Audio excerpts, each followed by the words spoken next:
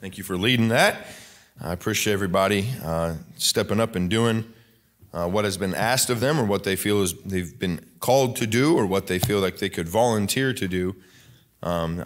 This place couldn't function without everybody doing their part. And I know it's not I don't always need to call attention to what we aren't anymore, or what I should say aren't yet what we will be. But there's something in weightlifting where they say it's not vain, or if you're into bodybuilding, which that's not really into that. You can tell I'm more like into food, tacos and whatnot. But they talk about a visualization. Look at yourself. That's why they put a lot of mirrors in there. It's not because it's all vain, but there's something in gyms and whatnot. It's because it's visualization. It's form, making sure you get the form right. I recall to the past because we look at ourselves now and go, this is what we will be. There's nothing wrong with looking to that and saying, this is where we're headed, this is what we're working on. And it seems to be molasses sometimes. It seems to be slow going. We want everything to be now, right? I want it now, I want it now. Sometimes fast food's not even fast, They don't make food fast enough. But a good meal takes time. A journey to a destination, it takes time. I knew driving out west this week that it was going to take time. You know what I did when I didn't put on my work clothes Monday morning when I went to work. I wore comfortable clothes because I knew I'm in the truck all day long. Same thing with Tuesday. I knew that it was going to take me 2.5 days to reach my destination.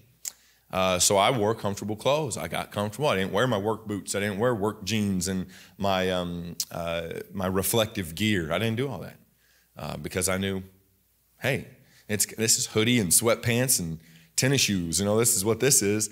And I got comfortable. But Phoenix came up quick. And I knew, hey, it's coming up quick. I need to put on my work boots need to be on. My jeans need to be on. I need to have my gloves. I need to have everything I need because I knew that the destination was going to come at some point.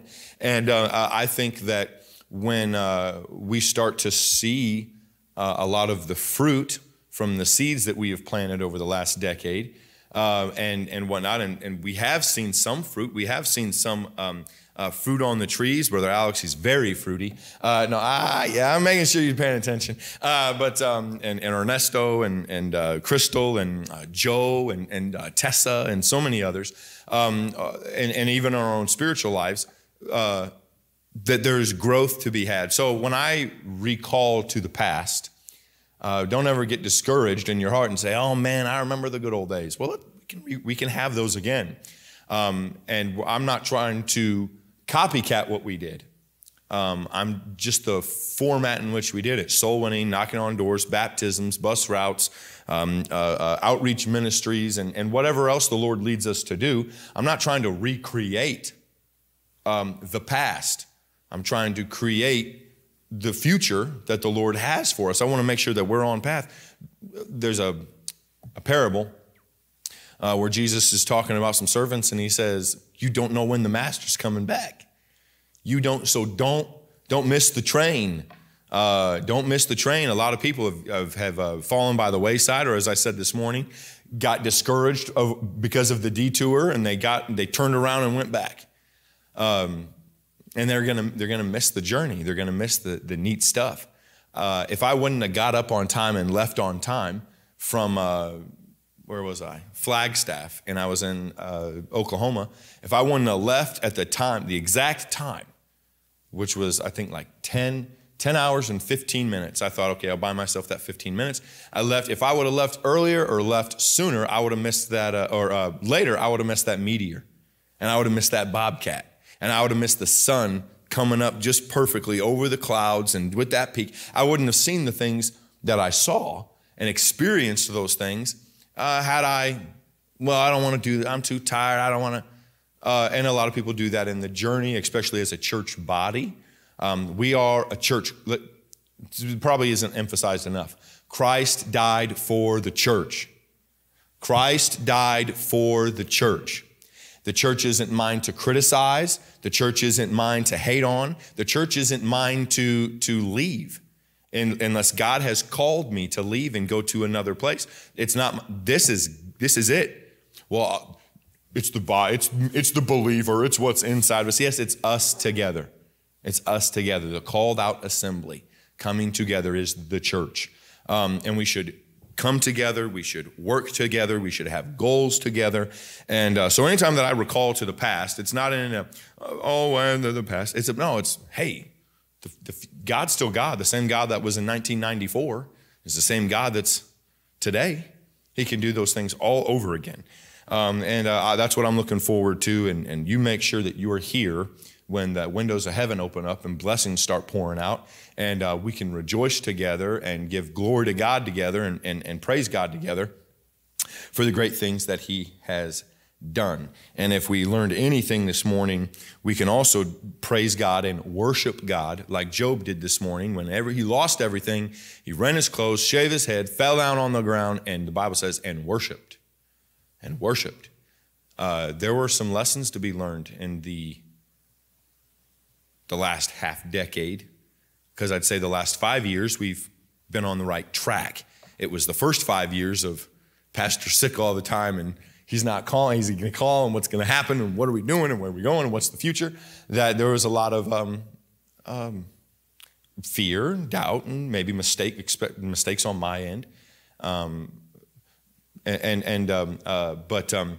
he fell on his face and worshiped, and that God is worthy. And he said to his wife, should we receive blessing of the Lord and not a cursing? Should we receive good and not evil? When God serves us something, it's best that we just eat it. When God puts something on the plate, it's best that we clear it. When God puts something in our path, it's best that we don't avoid it, that we meet it head on. And we can learn from Job that he meet it head on, and he did it with worship. We can worship the Lord and praise the Lord for what's happened the last 10 years, because whatever it is, man means it for evil, but God means it for good. God means it for good. Now, what I'm going to do is I think I'm going to just get us a little bit further in determining what's valuable.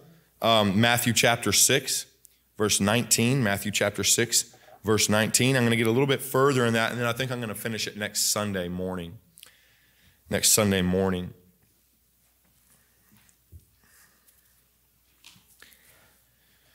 Matthew chapter 6.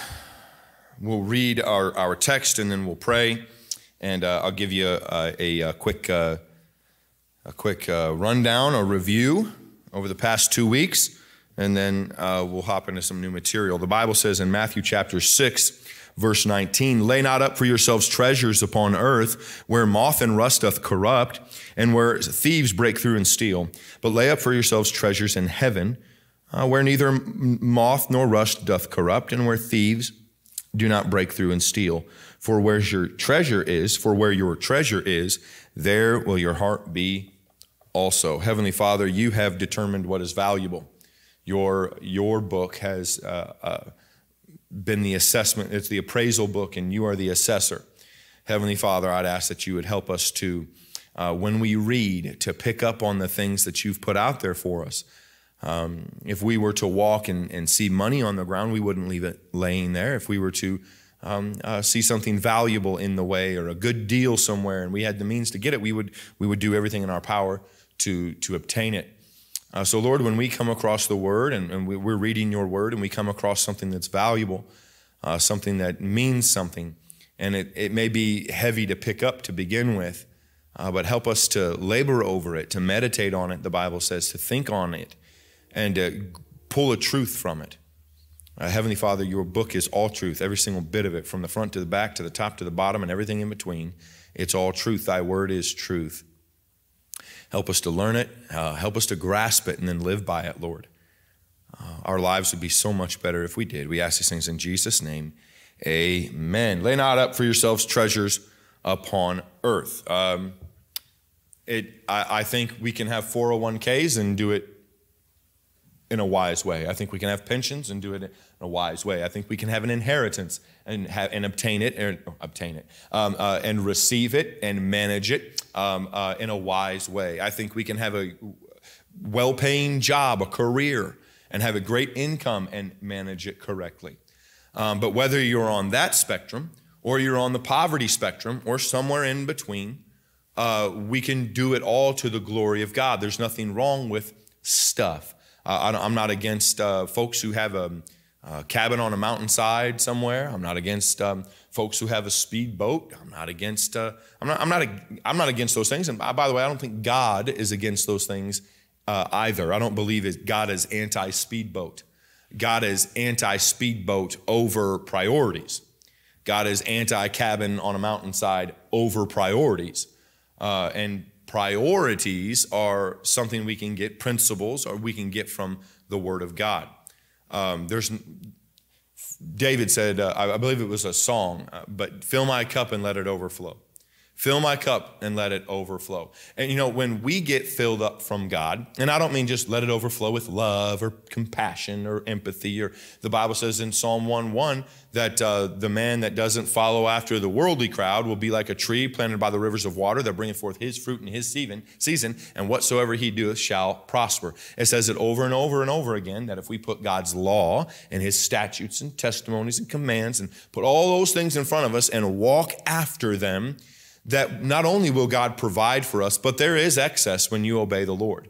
There is excess. You will be able to bless others. You will be able to help others. And many, many times I've seen it happen through as my father was a pastor and a business owner. I saw that happen to people who came to this church who were drug using, drug selling, alcohol using, and that was just the Sunday school teachers. I seen folks come to this church, give their life over to God, follow the teachings that the pastor taught from the Bible, and turned their finances upside down and made careers out of them and turned into businessmen and graduated from college and did all these things. And now, since they followed the principles of the Bible, they were able to help others also. There's nothing wrong with prosperity. It's taught biblically, but it's how do you gain that prosperity?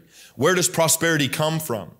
Is it something because you work so hard to get? Or is it because you said, here's the principle. I'm going to live by this principle. And whether prosperity comes or I just put food on the table and pay my bills, I'm going to be loyal to principle. The principles, you say principle, the Word of God. The Word of God. Whether God gives you an abundance here or an abundance there, it should be, he saved me. That's enough. I don't have to die and go to hell. I'm a born again Christian. He has given me everlasting life where there's no more sickness, no more suffering, no more Satan, no more sin, no more wickedness, no more want. I'm going to a place where I am in the presence and the care and the comfort of Almighty God for eternity. And he says he's going to prepare a place for me. And he says, and I have an inheritance through the Son with the Father. That's enough. I like a nice suit. I like a nice car. I like a nice house. I like all those things. I would like to have those things. Jamie and I are talking about where are we going to try to go for our 15-year anniversary. She's just like, I want to go somewhere and just hear nothing. Just crickets. I just want to.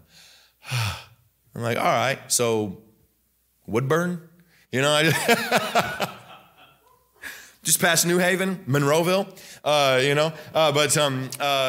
just she wants to hear nothing. And I talk about, and there's nothing wrong, nothing at all.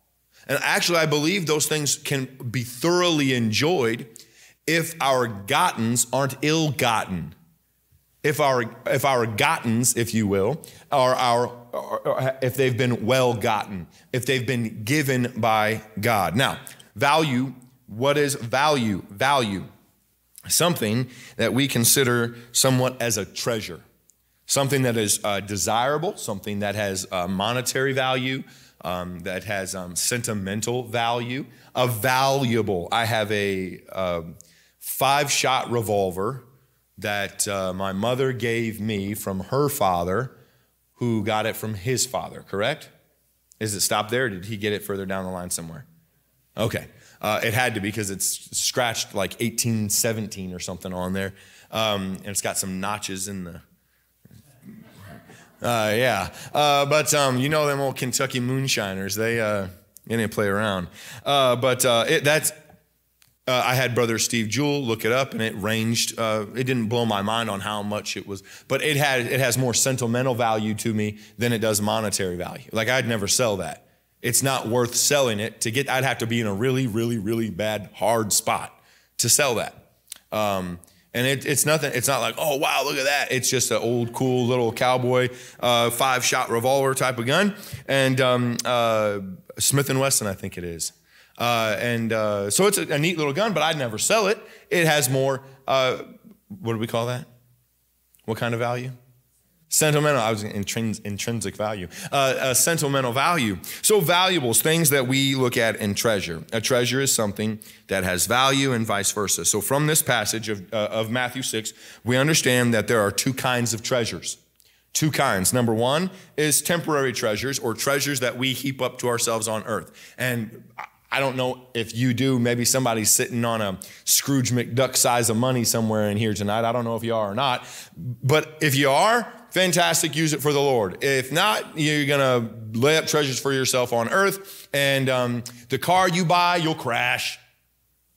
You know, I can't help but think that cool Mustang that Mr. and Mrs. Van Zulen used to have, and they hit a deer. No, a deer hit them. A deer hit them. Oh, man, come on. A cool car, convertible. Yeah. You know what it did? It crashed. I have a car. I don't know if you know this, but I have a car of my own. You haven't seen it for 7 months. But it's waiting on some parts somewhere, stinking. Come on. It's a car. Houses, you know what they do? They collect dust, and they settle, and critters try to get in and stay warm in the winter. And birds try to make nests, and raccoons tear into the roof. And the windows leak air, and all kinds. You have to cut the grass, and you have to power wash the house, and you got to fix this and nail that up there and screw that up there and fix that and do that. Why? It's temporary stuff. Even the nicest houses, people have to come in and maintain them because they're made of wood, hay, and stubble. Wood, hay, and stubble. Some people brag, oh, I have a house in this state, and I have this state, and I've got a house over here, and I've got something over in Europe, and I've got this down here, and this cottage here, and I've got this houseboat over here. And I go, goodness, I feel sorry for you. You have to pay attention to all those things, and you got to have somebody maintain all those things. And Jay Leno has a warehouse full of cars, and I like cars. I'm into cars, and he's got a warehouse just full of some of the most odd and end kind of things, and then some really valuable Americana type of muscle cars and whatnot. And but he's got to pay attention to them. He's got to watch after him. And if that's your life, you know, that's your life. And that's not much of a life. But whether if it's cars or guns or a stamp collection or a garden or a art or a real estate, no matter what it is, okay, heap up unto yourself all these things, and then you die, and then what? You don't get to take any of it with you. I'm not saying don't have hobbies. I'm not saying don't enjoy yourself. There's nothing wrong with that at all. It's if it consumes you, if it takes away from the eternal that Jesus was talking about here. There's temporal things and there's eternal things. I wouldn't mind living long enough to have some things that I do lose. I would like to have a house one day that I leave to my kids, and I know that sports car that we worked on and wrenched on to leave to one of my kids, and you know, I don't know, Jamie's medical bills to leave to the kids. I want to have some things to leave to the kids, you know. But eternal things can't be destroyed. Temporal things can, eternal can't. They stay. Now, we said that God is the appraisal of all things. Your life, your health, your wealth, and everything in this world, God is the appraiser of it. And the Bible is the appraiser book. The Bible is the appraisal book. The Word of God appraises everything in life. The Bible gives us, we talked about the value of a soul, the value of a soul. And that rich man that talked about, hey, I've got a great harvest. I've had more than I ever have. I'm going to tear down my old barns, my old silo, and build bigger ones to keep it all. He said, you can't keep it all. He said, you're going to die tonight. Then whose things will those be? You're going to die tonight. The Word of God tells us the value of a soul. It costs Jesus. That's how much a soul costs. It cost Jesus his life. Now, the world does not appreciate and appraise a soul at the same value that Jesus does.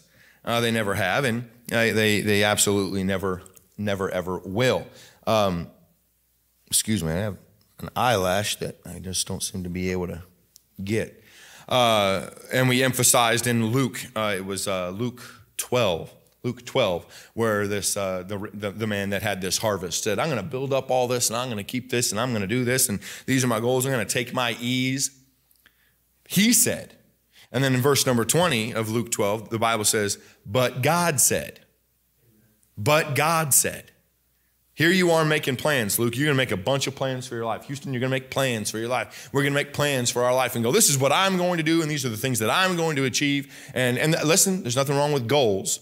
But if you'll just, if you'll do it all in the will of God, have all the goals and all the dreams and all the desires and all those things that you want. If you'll do it in the will of God and say, dear God, would you help my thinking, help my mind, help me to want what you want. God, I want what you want. And God, I don't want what you don't want me to have. But this man didn't consider God. He didn't consider his life. He didn't consider that. And he said, but God said. God said. Why? Because God is the appraiser. We can walk around and say, look how valuable I am. Look how much I'm worth. Look how much I have. Look at what I've accomplished. Look. But God is the appraiser. So if we're going to have the right kind of balance in life, if we're going to balance ourselves correctly, we're going to have to live with purpose. We're going to have to live with purpose. Live life with purpose and live life with joy. If we want to have balance, we're going to live life with purpose and joy and make our life mean something. I've said it before, and I don't know if I read it somewhere or the Lord gave it to me. I don't really recall, but I believe it was at Brother White's, the next Sunday after the passing of Brother White, where I kind of paid homage to him, and I talked about maintaining the cause. And I said, you know, we have the date that he was born, and we have the date that he passed away. I was like, but it's the dash in the middle that tells the story. It's that dash in the middle that tells the story of that life. What we do with our life. Sure, you have your day, the day you were born and the day that you die. But if we're going to have joy and purpose and live life with meaning, we have to find out and determine what is valuable. What is valuable? What does God say about what is valuable? Now, I talked last week, I began with where do you spend your time? Where and how do you spend your time? What are you doing with your time? Are you spending it wisely? And then I got into point number one. Point number one was obedience to principle takes time. Obedience to principle takes time. It's not something you just, in many cases, most cases, it's not something you just hop on the horse and start riding. We see guys riding horses, whatever on grit. We have the grit because we don't do cable and stuff like that. So we get, antenna television stuff, and there's grit. And those guys, man, they hop on a horse and they're off to the races, But those guys had to learn how to ride horses. The first time that horse took off on them, you know what they looked like? All over the place. They didn't know what they're doing. Brother Pip, I bet at some point you had to grow sea legs, did you not? Being out at sea, you had to learn, all right, the boat's rocking this way, I walk with it. You get your sea legs and your sea stomach. It takes time to develop these things. So obedience to principles in the Bible takes time because, number one, you don't know all of them. You don't know all the principles of the Bible. Next, you don't understand all the principles of the Bible. Why? Why that? Why? You don't know them. You don't understand them. So therefore, you don't know how to perform them. So it takes time to live life, to have obedience to principle.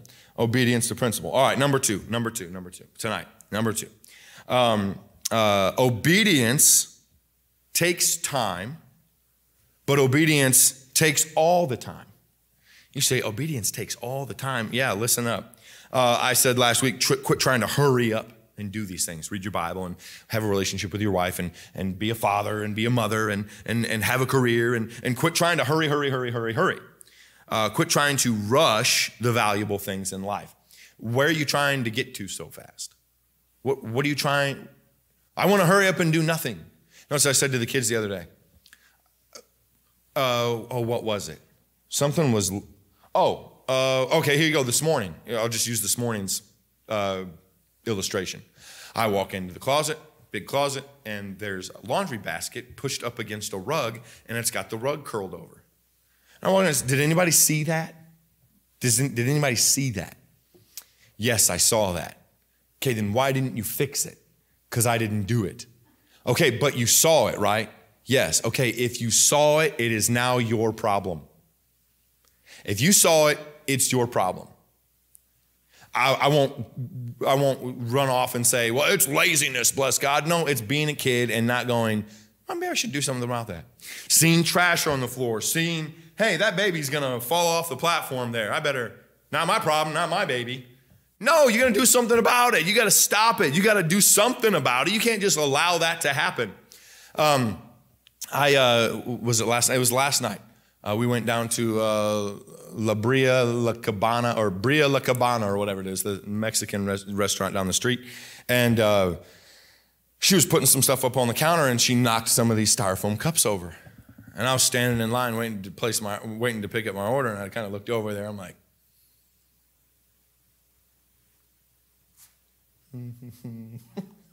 fine. I went over there and I picked them up. And of course she said, thank you. And I said, no problem. You know, I said, if they were a few more feet away, I wouldn't have done it.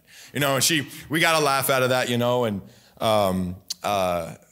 she said, what, did you place an order? I said, yeah, I did. And she went and took care of my stuff I was in line, and she went and took care of it. And she said, I only did this because you helped me.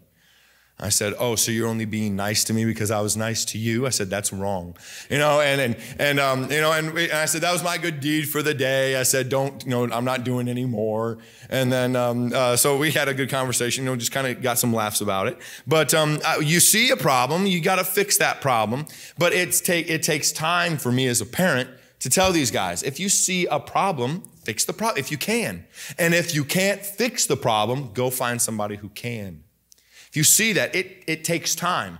Being a parent is not a sometime thing. It's not like, well, I'm going to be a parent until 8 o'clock, and then at that point, I'm done. You know, and so I tell these guys, where are you in such a hurry that you can't pick that up? To the couch? To a video game? I know it's not to books and academic subjects. I know it's not for you to go, you know, chop wood somewhere. I know you're not doing it. You're not going to paint. You're not going to twist a screwdriver or swing a hammer somewhere. What are you doing that you can't stop and pick that up? It takes time to teach it. And not only does it take time to teach it, once they grasp it, it's going to take time to keep house. It's going to take time to do your studies. It's going to take time. But to what end? What end? Folks, when it comes to obedience, there is no end. There's no end to obedience. It's obedience. Obedience takes all the time we have. And with that, I'll say, when we give all our time to obedience, it keeps us safe. It keeps us safe from the temptations of the devil and from giving in. It doesn't just take a lot of time. It takes all your time. All your time. Now, if you follow God's word, we will have no time to do anything else. You'll have no time to do anything else. None whatsoever. So obedience takes all your time.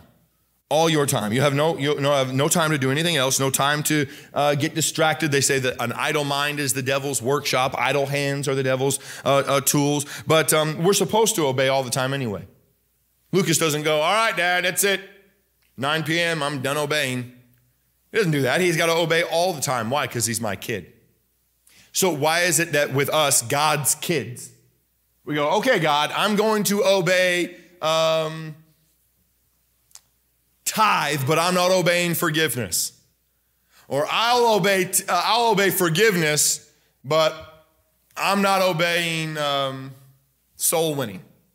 Come on now, you can't like be in love with forgiveness and then not go tell people they're forgiven. We can't pick and choose what we want to obey and what we don't want to obey. Obedience is something that we do all the time. Everything we do in life ought to be done within the scope of the will of God. So I've said before, put God at the forefront of all that you do. All that you do, whether it's buying a car or buying a house or, we've been looking all kinds of different real estate situations. And I'm talking hundreds. And I go, no. And some good stuff too. But it's more than I want to pay. It's more than, I just said, it's not it. And when do you know? I'll know when I know. When the light comes on, so to speak, when God says this is the one, when God leads us to it, when God leads us to the right place, the right thing, the right situation, that'll be it. And I do the same thing as vehicles. I do the same thing in almost everything in my life. I go, okay, what should I wear today? I was thinking about, I was like, what do I wear on Sunday? Yesterday I was thinking, what do I wear? And immediately I went, maybe once I have worn that black tie with yellow polka dots on it. And I pull down my tie box and I open it up and this tie is laying on top. Now, did I put it away last week and this was on top and somehow my brain remembered that it was on top and it recalled the memory? I don't know. But I thought, hey, this is the tie I'm gonna wear. And I opened it up and this was the tie on top. So I'm like, all right, cool, this is what I'll wear. And then I second guessed it. I went, nah, I'm not gonna do that. I'm gonna wear my brown suit, a white shirt, and my brown and blue tie. I think that'll look pretty sharp. And I was like, no, I'm going to go back to wearing this. You sound like you can't choose, Brother Jackson. No, I get it. I know. Maybe I'm petty about it. I don't know. But God, what? And it's just a feeling. It's just a confidence in saying, this is it. This is the one. I know that this is the way. I know that this is the way that I should take. I know that this is it. I just have a confidence about it. When you have no evidence or proof to back it up besides to say, I believe God wants me to. I believe God has called me to. I believe this is where the Lord would have us move, or this is what the Lord would have us to do. Back a few years ago, right before the pandemic, the summer of 19, we were looking at that building in New Haven. And there were a few people who were like, hey, how exciting, and this would be fun. And it was exciting to go look. Well, it's always nice to window shop.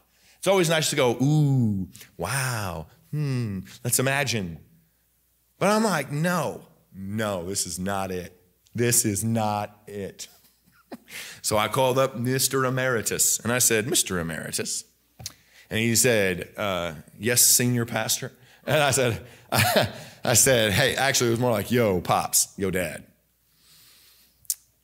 I don't want to hurt your feelings, but this whole situation's, no, this isn't right. I said, I don't think God's in it. I don't think God wants us to. It's not sitting right with me. And it's not one of those nervous faiths. It's one of those, I don't think we should. I don't think we should. And he said, I'm so glad you said that because I didn't think we should either. I'm like, well, why are you pushing it then? Quit it. He gets excited, But so whether it's buying a building or hey, who you should marry or where you should go to school one day or what career path you should follow or whatever it is, do all in the scope or in the will of God. God, what would you have me to do? I don't think anything that we do ought to violate the word of God. We ought not live outside of the word of God. So if we don't ever live outside of it, we're always in obedience with it. Obedience takes all your time. Lucas, how much time does obedience take? How much, Houston? All your time. Obedience all the time. Did you know you can obey mom and dad and your teachers and your authorities without having them in your face actually telling you what to do? Because you can look at that trash on the ground and go, I believe it is the will of my Father that I pick up that trash. I can see, Deacon on the stage or the platform or getting ready to fall over or getting ready to do something and go, I believe it is the will of my mother and the will of my father that I save him from doing that. It's obedience, saying, I know what the will of my authority is, so therefore I am going to perform obedience without having them verbally tell me to do it. For him that knoweth to do good and doeth it not, to him it is sin. When you look at something and go, I know that I'm supposed to, but I'm not going to because I don't want to, or somebody else ought to, or I'm willing to pay the consequences, that's disobedience. It's disobedience. So the word of God, obedience takes all our time. The Christian life is not something that you add to the life that you have.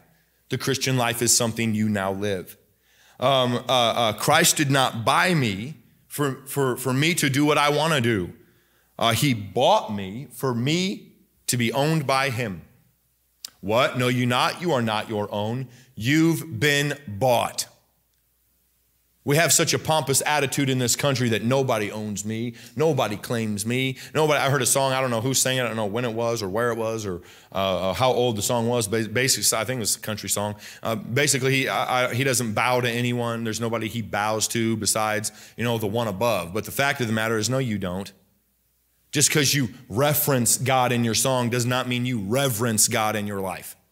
I don't want to hear that. These guys, I don't bow America and guns and freedom and yeah, America, and we're going to do what we want. We ain't standing up for communism, and we're a constitutional republic, and nobody will tell us what to do, and don't tread on me, and the Statue of Liberty, and the Constitution, and the Bill of Rights, and the Declaration of Independence, and God bless America. You just throw that God bless America in there, and you ain't got no reverence for God. You couldn't quote a Bible verse to stink and save your life.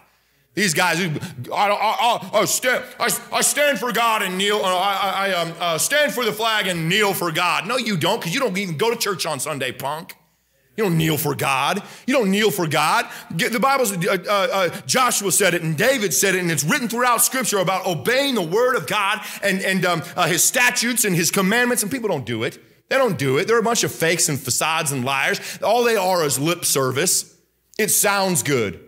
God, guns, girls, and glory, and gold, and all that garbage t-shirts, and all those stupid coffee mugs. All you are is merchandise to an agenda. It's all you are. All you are. For everybody from the leftist, far left Antifa crowd to the far right-wing nut jobs living in the woods playing army man militia somewhere, and everybody in between who's somewhat normal, there's a very small group of people who have an actual reverence for God. You make sure you're one of them. Well, how do I do that? Obedience. Obedience. Obedience to the Lord. Obedience to his book. You cannot obey God if you do not read your Bible. You cannot obey God. You cannot love your wife. You cannot raise your kids and rear your kids. And by the way, you can't even be a real patriot, a real patriot for your country if you don't know what God's will is. By the way, I'm a patriot. I'm a heavenly patriot, then I'm an American patriot. I love America, but I love heaven more. I revere our country's forefathers, but I revere my heavenly Father more. I fear my heavenly Father more. Not saying that God didn't use many of the men and women throughout our country's history to do great and wonderful things, to build us up to be a great country. But we are so infested and infected by the disease of sin in this country, we've become poisoned by prosperity that we have forgotten God. We've forgotten him. And our country is sin sick, and there's only one way back to him, and it's a huge heaping dose of the B-I-B-L-E. It takes obedience all the time. Obedience takes all the time, all the time, all the time. You don't just add Jesus to your life. You let Jesus become your life. When I bought my car, I didn't leave it at the dealership and just tell them to let anybody use it. I wanted the car. It was mine. I took it home. I drove it. I put miles on it. I put fuel in it. I washed it. I took care of it. I vacuumed it out. I did everything to it. Why? Because I owned it. I owned it. And God owns you, and God owns me. God can do whatever he wants with us. Anything. Why? Because he owns us. The Bible says in Galatians 2:20,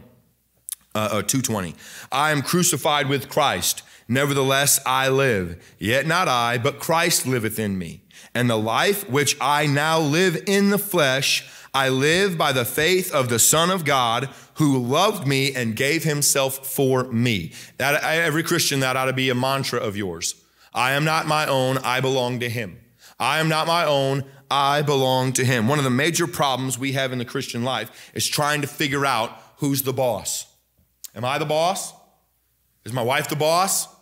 Is Uncle Sam the boss? Is my boss at work the boss? My employer the boss? Is the dollar my boss? Is my pension, is my retirement, is my 401k my boss? Who's my boss? We try to figure out who I belong to, who owns me. Well, I'll tell you this morning, born again Christian, Christ owns you. Christ owns you. You belong to Christ. And any Christian that's got a brain on their head, or a brain in their head would say, I would much rather have Jesus Christ as my Lord and Savior and Master and owner than sin and the devil. I would much rather have Jesus as my master than myself. I've been known, I don't know, I know this may be hard for you to believe, but I've been known to make a bad decision or two. I've been known to make a mistake or two. Jamie, you close your ears. I've been known to have been wrong a time or two. I've been known to mess things up or to go, oh man, oh no, uh-oh. When God never has an uh-oh. God never messes anything up. God never looks back and goes, oh, well, doggone it, didn't mean to do that. Nope, God did it, and God did it on purpose, and God knows what he is doing. I'd much rather have God and Jesus Christ, my Savior, as my master and at the helm and at the controls of my life. Sin and the devil has led me nowhere but to heartache and pain and tears and sleepless nights and being distraught and discouraged. Sin and the devil were going to send us straight to hell for all of eternity. And that's nothing, I could do nothing about that. So Jesus came down and he rescued me, and he rescued anybody who would call upon him. Jesus came along and said, I'll pay his debt. I'll pay her debt. I'll pay their debt. The worst criminal in the world can have their debt paid. They may owe a debt to society that they have to pay, but their sin debt can be taken care of. Their sin debt can be taken care of. The most hardened drunk can have their sin debt taken care of. Drug dealers can have their sin debt taken care of. Wife beaters can have their sin taken care of. Now, you can't go back and undo the harm that you've done, Mr. Drunk and Mr. Drug Dealer and drug user and wife beater and mothers. And we've heard all kinds of stories. I don't even want to call them mothers, but women who have bore children and then took that newborn baby and put it in a ditch or put it in a trash can or just abandoned that baby. What a terrible, messed up thing to do. But I can tell you this, it's not so terrible and it's not so messed up that God, through his son Jesus Christ, couldn't have that sin forgiven. You say, well, no way. The Bible said where sin did abound, grace did much more abound. You can't out-sin God's grace unless there's one sin. One. It's not suicide. It's not taking God's name in vain. It's not adultery. It's not fornication. It's not murder. It's not drugs or alcohol. It's not skipping church. It's not stealing from God. It's saying, I reject Jesus Christ as the Savior. That right there is what sends a person to hell. Man, woman, or child who hears the gospel and says, I will not depend and I will not call and I do not believe on Jesus Christ to be my Savior. That right there is what condemns a man, a woman, or a child to hell. That's it. Once you have the ability to hear the gospel, process the gospel, and either accept or deny the gospel, that right there depends, that all hinges on where you go. How you respond to the gospel.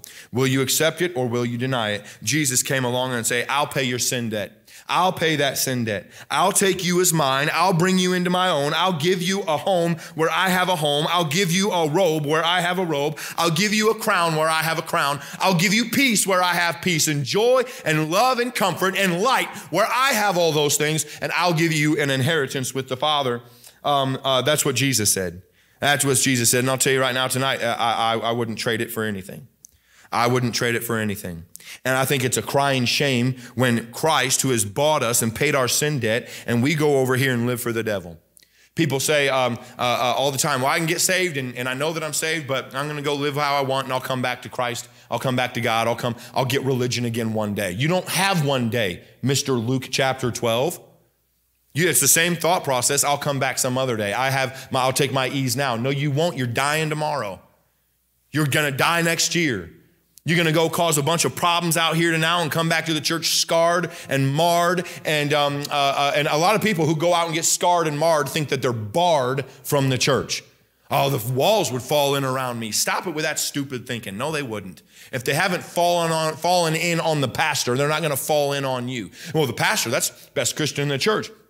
Many times it's not. Many times it's somebody saying, dear God, you want me? You calling me?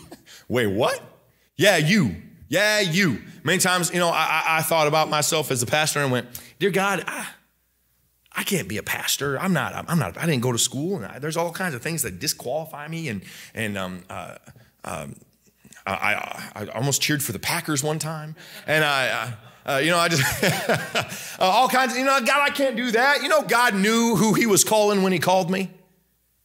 Did you know God knows who he's talking to when he talks to you? It never occurred to God. Did it ever occur to you that nothing occurred to God? I don't go to God and go, dear God, I'm marred. God goes, I know. God, I can't be a pastor. Look at me. God's like, yeah, I know, but I can clean you up. I can take care of you. But folks, what I'm saying is the long way around is we can't go out and one pastor said it, I don't know who said it. I wish I could give him to credit, but he said, you can't go shack up with the devil and expect God to pay the rent. You can't go live with the devil and think God's just going to make everything hunky-dory. I better slow down because I want to run off on this trail right now because I'm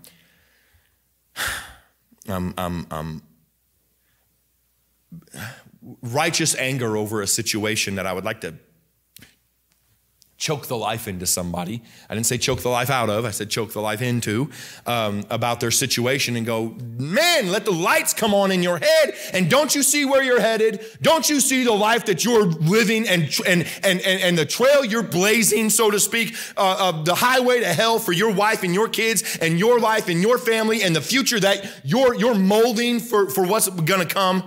Don't you see what's down there? And people think, well, why doesn't God give me what I need? Because you're not living for him. Why isn't God taking care of me? Because you're not living for him. You're not living in obedience and you're not even making an effort for it. Why do you think God's going to do it? The Bible says, draw nigh to God and he will draw nigh to you.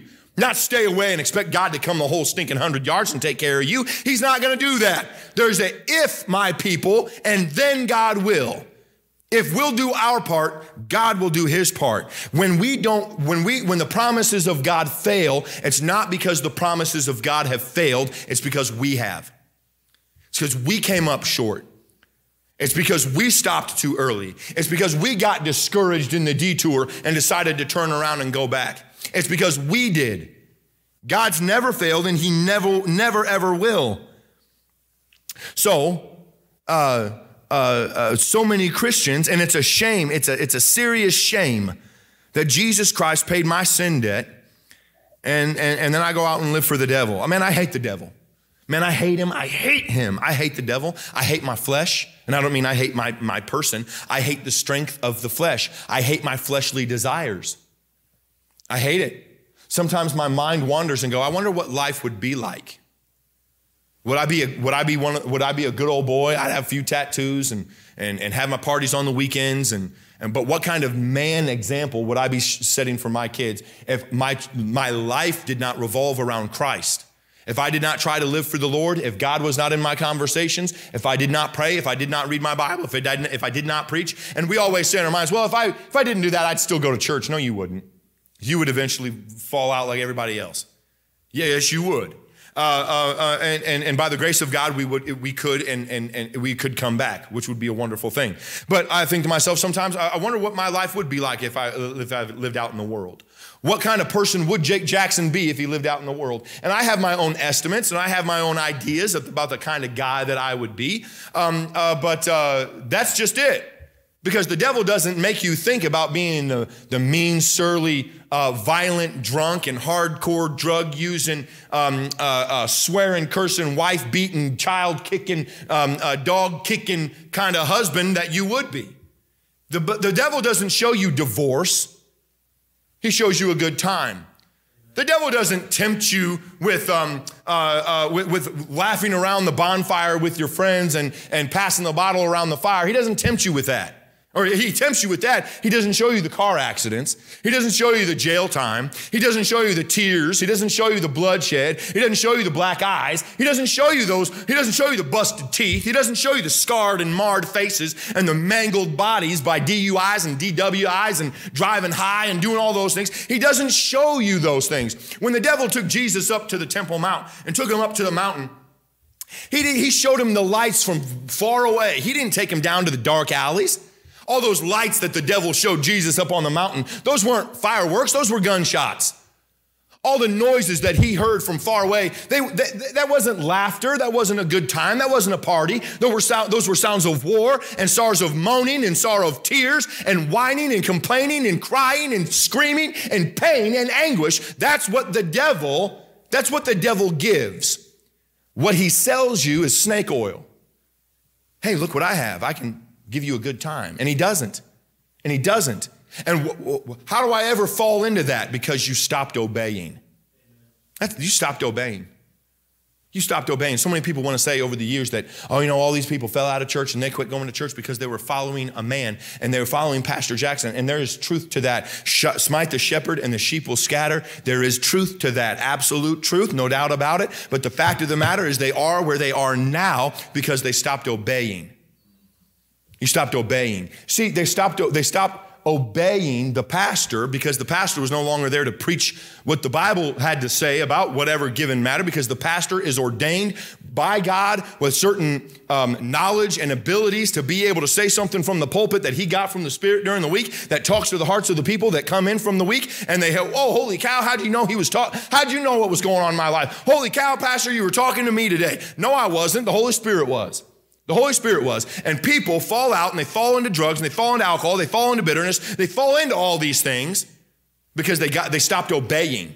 That's simply what it is. Stopped obeying.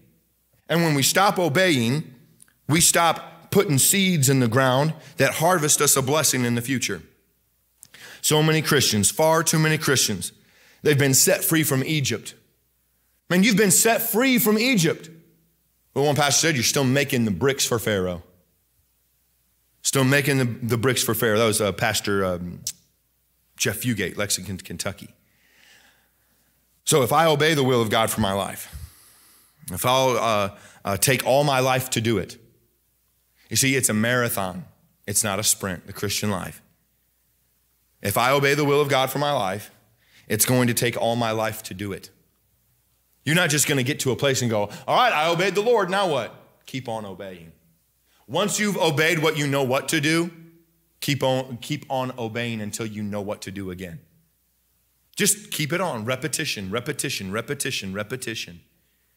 If we obey the will of God for our life, it's going to take all of our life to do it. All of it to do it. But I'll tell you this, and I only know from what I've heard and some experiences of my own. And it's not saying the devil doesn't attack. It's not saying that he doesn't ever tempt you or try to draw you away. But if we live for the Lord, and we live it in obedience the best that we can, it'll be a happy life. It'll be a happy life. It'll be a purposeful, purpose-filled life. I don't want to live an empty life.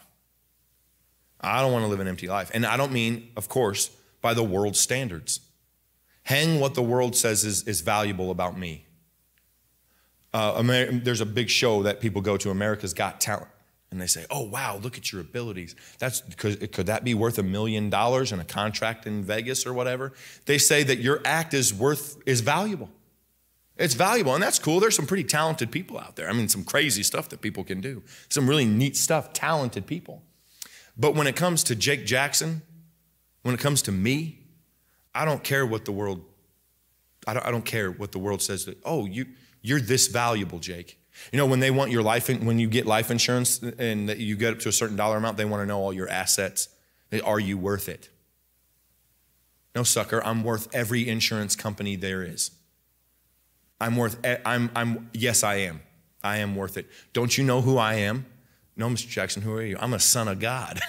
Now, you can't go in there and say that. They'd be like, this this guy needs mental insurance. This guy's cuckoo, but no, they want to know how much you're worth. The world says this is how much you're worth. They do that on contracts in sports all the time. This is how much you're worth, how much you're worth.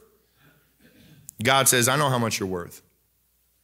But how much do you think, Jake, Three Rivers Baptist Church, how much value do you put on what I've said is valuable? Do we think that what God has to say is valuable? I want my life to be a purpose-filled life. A life that is lived in obedience is not a life that's lived with regrets. It's not a life. When you live in obedience to the Lord, and you know it, you don't have to regret it. You don't have to regret it. Now, how sad is it?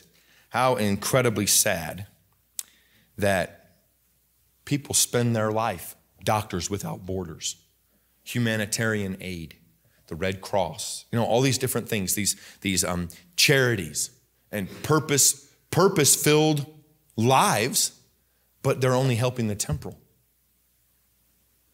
They're only helping the temporal. And I'm all for it. By the way, I'm all for St. Jude's. I'm all for, what's that fellow's name? Big sports situation with raising money for cancer. Vivano? Oh, Jackson, I can't remember his name. But Dick Vitale and many others, they head that up. I'm